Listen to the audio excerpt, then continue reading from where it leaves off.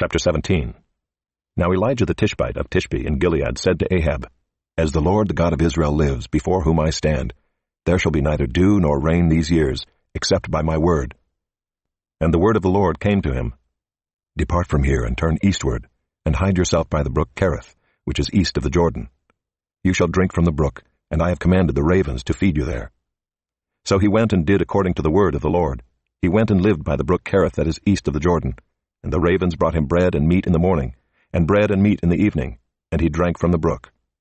And after a while the brook dried up because there was no rain in the land. Then the word of the Lord came to him, Arise, go to Zarephath, which belongs to Sidon, and dwell there. Behold, I have commanded a widow there to feed you. So he arose and went to Zarephath, and when he came to the gate of the city, behold, a widow was there gathering sticks. And he called to her and said, Bring me a little water in a vessel that I may drink. And as she was going to bring it, he called to her and said, Bring me a morsel of bread in your hand. And she said, As the Lord your God lives, I have nothing baked, only a handful of flour in a jar, and a little oil in a jug. And now I am gathering a couple of sticks that I may go in and prepare it for myself and my son, that we may eat it and die.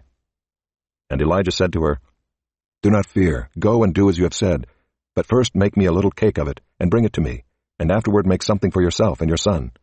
For thus says the Lord, the God of Israel, The jar of flour shall not be spent, and the jug of oil shall not be empty, until the day that the Lord sends rain upon the earth. And she went and did as Elijah said, and she and he and her household ate for many days.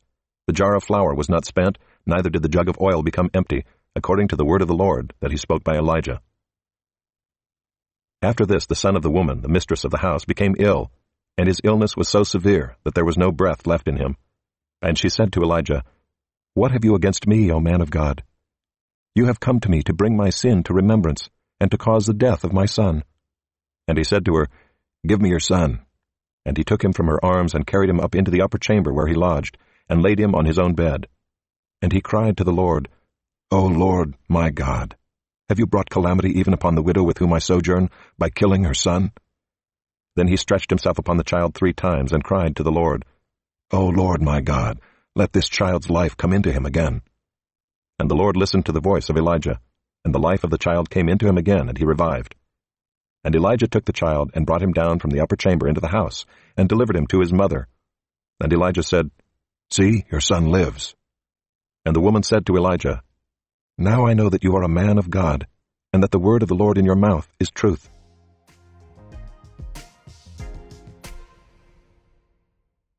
Chapter 20. Now on the first day of the week, Mary Magdalene came to the tomb early, while it was still dark, and saw that the stone had been taken away from the tomb.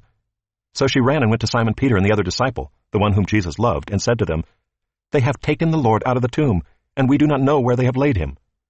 So Peter went out with the other disciple, and they were going toward the tomb.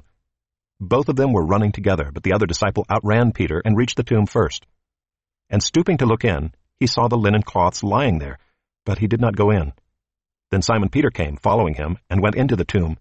He saw the linen cloths lying there, and the face cloth, which had been on Jesus' head, not lying with the linen cloths, but folded up in a place by itself. Then the other disciple who had reached the tomb first also went in, and he saw and believed.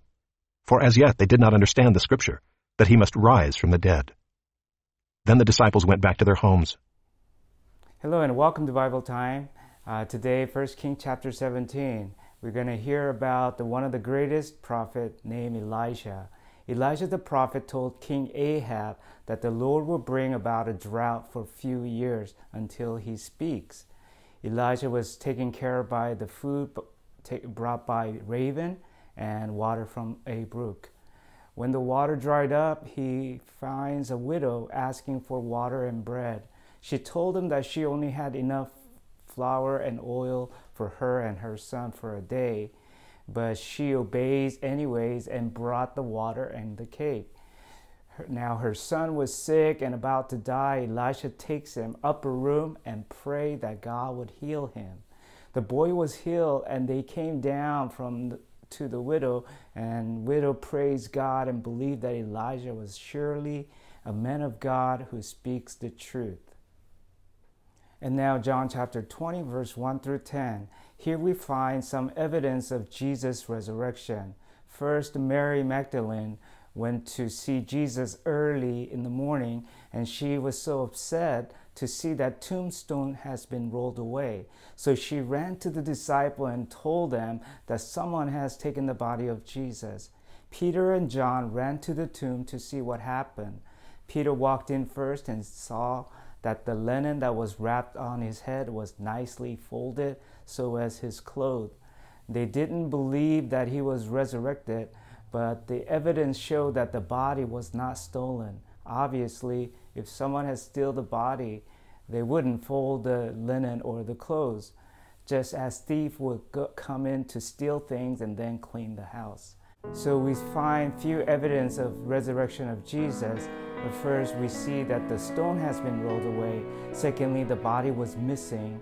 And thirdly, that it was not stolen because it was nicely folded, the linen and his clothes. Let us pray. Father, we thank you for your word, and we know that in these short passages, we see some evidence that you were resurrected. The stone has been rolled away, the body is missing, and everything was folded nicely, the linen and clothes. And so, Father, we see that you are resurrected. Help us to believe through this evidence that you are resurrected. We thank you in Jesus' name. Amen.